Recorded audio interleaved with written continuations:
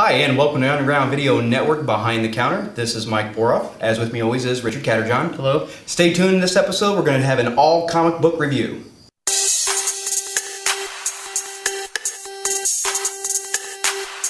Hi, and welcome back. First up, we've got some big comic book news. Oh, definitely. Looks like a little deja vu from last year. No kidding. The news of, what are they calling it now? The Marvel Now? Yeah, the Marvel Now. That's what was solicited here. Or as I like to call it, the new 52 Marvel. Which is pretty much, it's the easiest way to explain it. Marvel, I think, God love you, I really do. I think Marvel saw the success and popularity of DC's New 52 and said, hey, why not? Nah, I think they're actually just trying to recycle through. I'm going to be a little more optimistic, I think. I am too. I understand that, especially with the popularity of the movies and everything, the idea is to get the young audience while they're still interested. Because let's face it, we all love comic book movies, but the bubble's going to pop here soon. Oh, yeah. So we got to get them all in, and it's really hard to get new readers in. As much as I love both Marvel, DC, and all comic books, it's hard to get new people in when there's so much history just clouding the Ethernet. And Marvel kind of already had started this. True. Earlier this year, late last year, they had that Shattered series. Yes. Which is basically where this is all starting. Right. In my mind, they always said, this is where it all starts, and I think they're right because we got the new Nick Jr. out of that. Yes, that's right. And he looks just like the movie. It does. I don't think they've made any secret that they know the popularity of the movie. So instead of just trying to roll over old history into the new fold, we're gonna go tangent. We're gonna go aim more towards the movie crowd. Which it doesn't matter. No. I'm looking at Marvel because they've already kind of done these little slow progressions to a new start, a new start, a new start. They did it in the 80s, they did it in the 90s. True. They've started, and then Wanda did that No More Mutant thing. Yeah. So, which makes me wonder if the whole Marvel Now is going to begin with No More 616. Damn you, Scarlet Witch! No more multiverse. One universe. Oh, we tried that already. Didn't really work out. They tried that twice, didn't they? Twice, yeah. Yeah. Which is ironic, because if you think about, like, DC, it's like, okay, no more multiverse. Well, okay, we kind of like the idea of the multiverse. 52 worlds. And then before they even had a chance to explore the 52 worlds, like, you know what? We're done again. So, and I mean, if you think about it really, Marvel did kind of start the whole thing off with the Ultimates line. Yeah. Granted, it was a new universe, totally separate from the 616, but the tone was there. Yeah. Like, let's start over. And well, it was more tone for the late 90s, 2000 crowd. Oh, I mean, they were set more for a mature, younger audience. Right. We want a little bit more grit in our Captain America. We want a little bit more grit in our Hawkeyes and our and a Hulk. Little more naive in Spider-Man. True. Peter Parker, they started back with him being 15. Yeah, it was like they went two tangents. It was like, we need dirty and gritty for the Ultimates, right, but we need innocence and purity back to Peter Parker. And that went away fast too. Yes, it did. And so did Peter Parker. God rest your soul. New Ultimate Universe Peter Parker. Some of the other news revolving around the Ultimate, The Ultimate. Oh, I slipped on that one. The Marvel Now universe is that, pardon me, I gotta look real quick. There's already been some, not footage, but sketches of what's to come in the Marvel Now universe. The first being from John Cassidy and Jerome Oppenau. They've already released some sketches of their version of the future Captain America. I gotta admit, I really like the new costume. Oh yeah. Their motivation behind the new look is its way to say it is they're really trying to contemporize Captain America. The skin tight boots, chainmail. Cap nowadays probably wouldn't find that functional. No. To see it look very reminiscent of actual current armed forces armor speaks worlds. You've got the plating, you've got the pockets, because, I mean, come on. I like the idea of the pockets because the idea that Captain America is just going to get by with the shield, probably ain't gonna work. You know, he needs a gadget or two. Smoke bomb, got it. You know, flare, got it. You know, have his belt. He's got the belt, but he used to have some bombs and stuff back in the old days. True, but I like that they're making him look a little bit. I use the term loosely, real. I really like that they're kind of melding the movie version of Captain America's outfit with the same comic book style that we're used to and modernizing it. And if those pictures are any indication of what's to come in the Marvel Now universe, I'm pretty excited for it, you know. Yeah, maybe give, some other people some other looks. Look at Hawkeye. Hawkeye looks just like the movies now. Yes. And that's already been done, and he's got his new ongoing series starting, next month, I think, or this month? Whenever this shows, I think it's August, but... And we take everything, tongue-in-cheek, because if you go back and you watch episodes from a couple years ago when we started doing reviews of the sneak peeks of the DCU New 52, we're doing the same thing. Oh my God, they got rid of Superman's underwear and he's wearing armor and it's ridiculous, and look at Wonder Woman, it's so retarded. And then watch like a couple weeks ago, oh my God, I so totally love. I do, I really do. I'll be the first to admit it, I bit myself in the ass.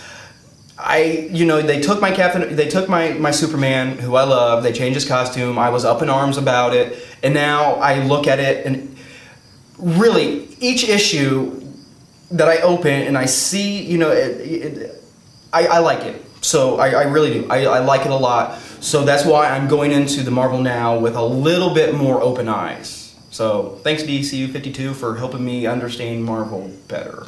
And I noticed that in here the New Mutants are going away. Yeah.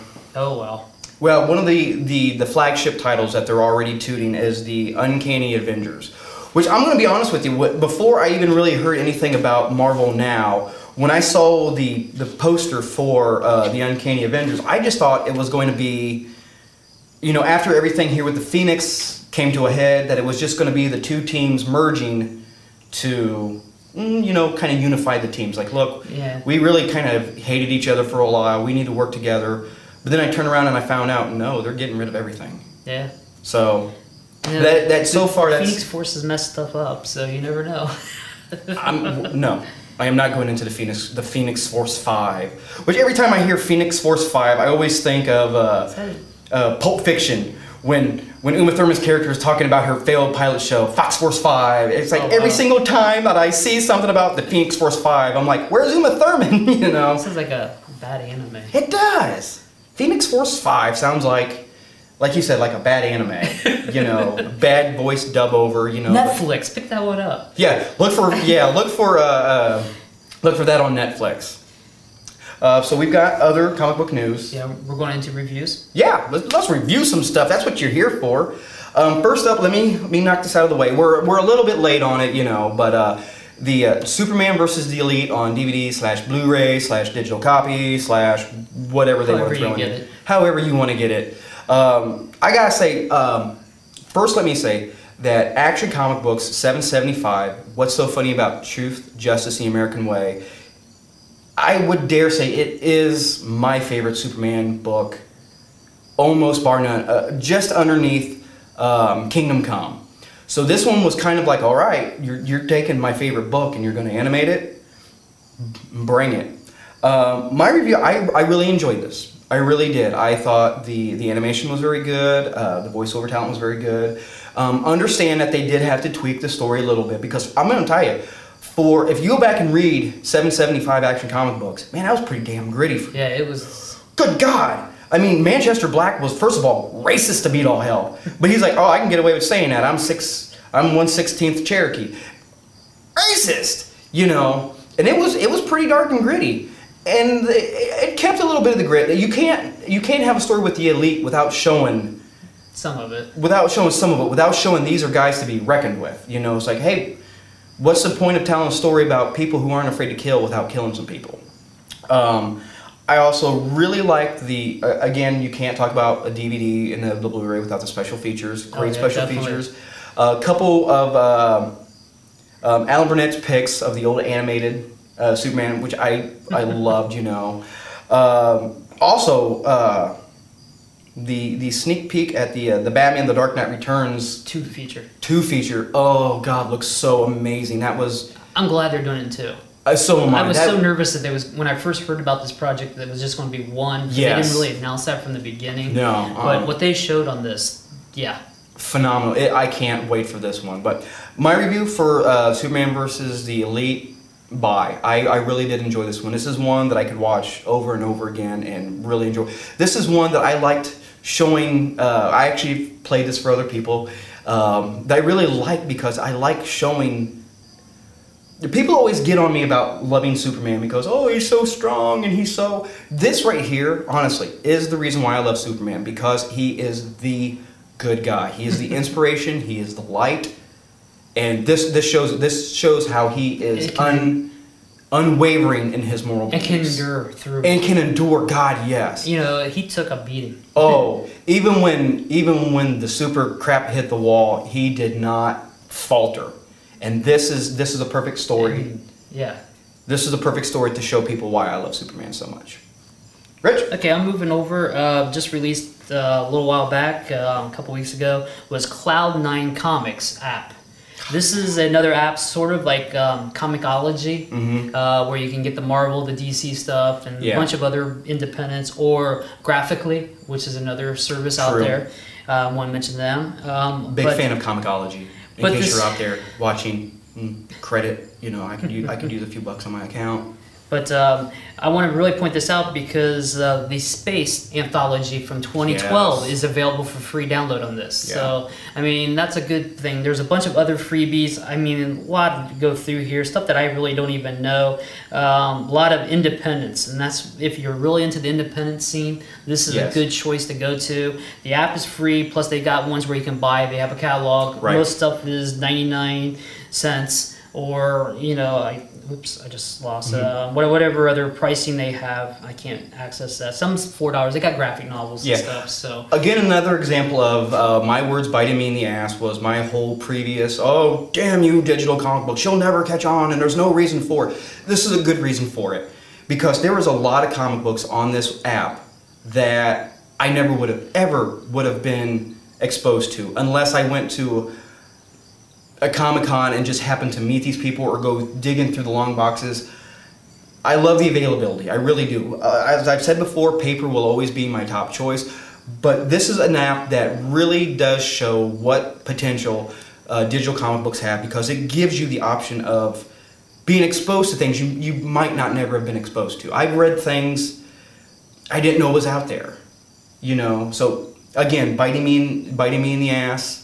This is a fantastic website. This is a fantastic app. And they got like the Flare and some of that other stuff that was out in the 80s is available on this too. And then I also remembered it was Dynagirl is available on this. And the Justice, the team she's with. I'm sorry, I was a little behind on Dynagirl and the Justice Friends. And the Uniques is available through this. So I didn't know that. Pretty good little app. Download it. Okay, what you got up next, Mike? The other one I got, people are going to harp on me for this one, but I got to review and I'm saying it my way. It's in my long boxes this way. The Doctor Who Star Trek crossover. Yes, I know, if you look it up or if you look at the book itself, it says Star Trek. Screw you, Doctor gets my top billing. I know I just reviewed it and like, oh, Mike's just being Mike, but God, this was fantastic.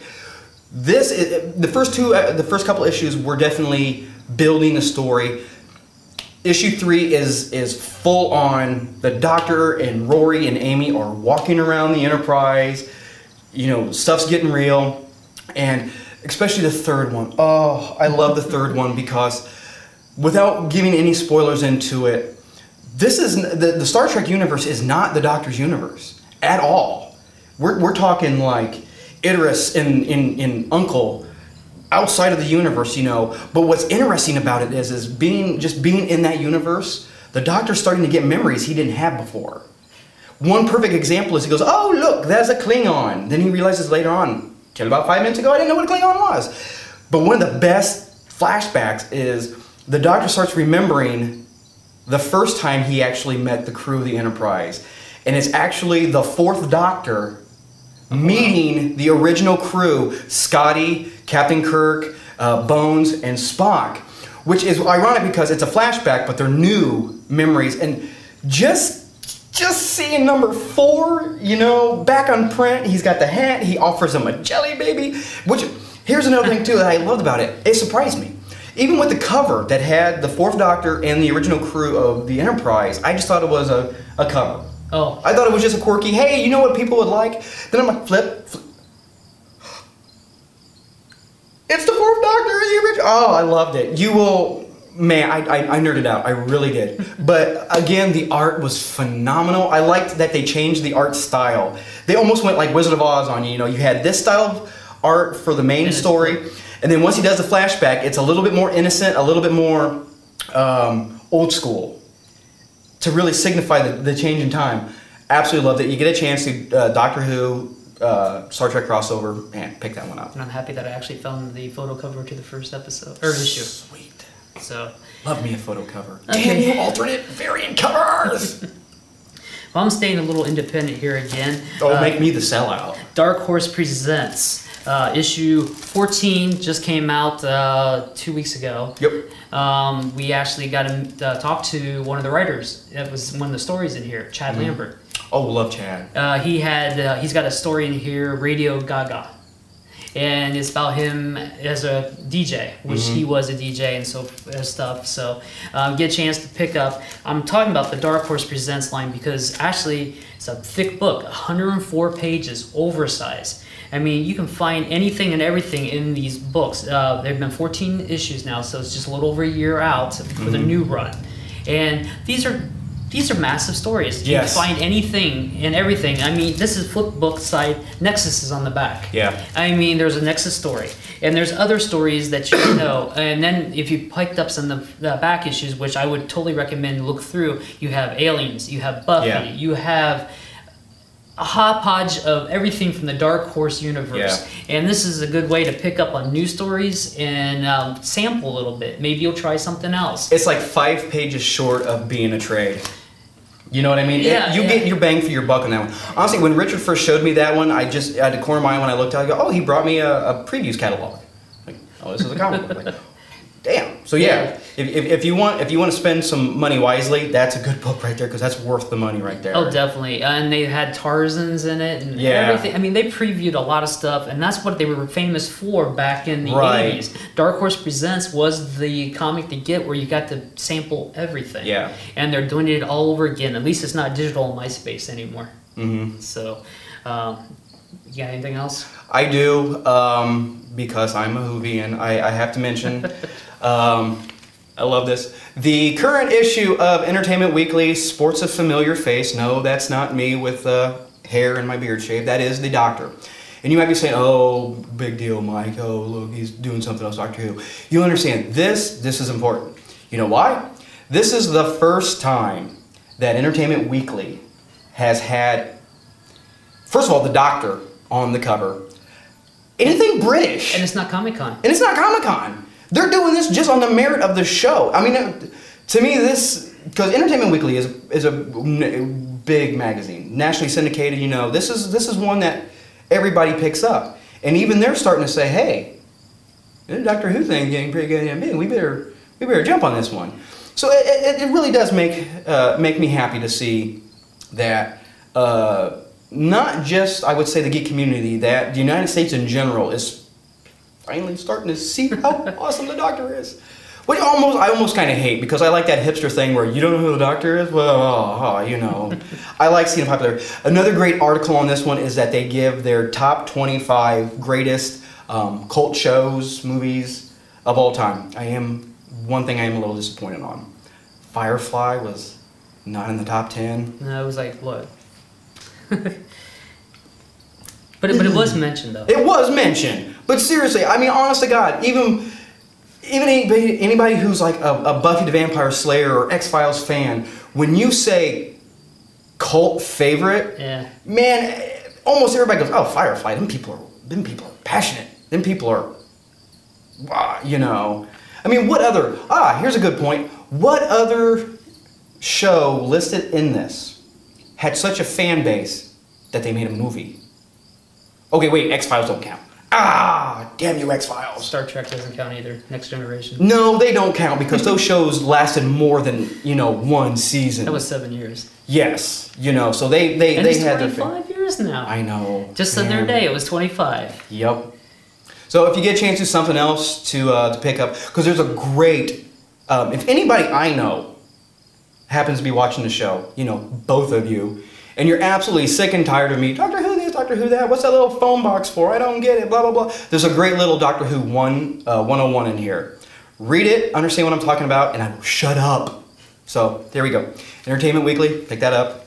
This is Richard's. I'm going to steal it later. So, that's pretty much all I've got, Rich. I've covered everything Doctor Who I can think of this week, so as we all know, that's all I've got. I think it's been a pretty solid episode. Yeah, there is so much. You know what? We're not even really midway through the summer yet, and there's still so much to look forward to. And convention season will be starting pretty soon. That's right. September is a big month. We'll be starting out down there at Cincinnati Comic Expo, we hope to, and throughout some other stuff. And we're going to add a new one in. I just added the other day, Akron Comic Con in November. Yeah. So it's going to be fun coverage. Do what we always do, we hope. Yep. So if you ever get tired of just seeing pictures of me on video with the Fez and you want to see it in person, we'll give you a list of where you can come and find us. Until then, stay tuned.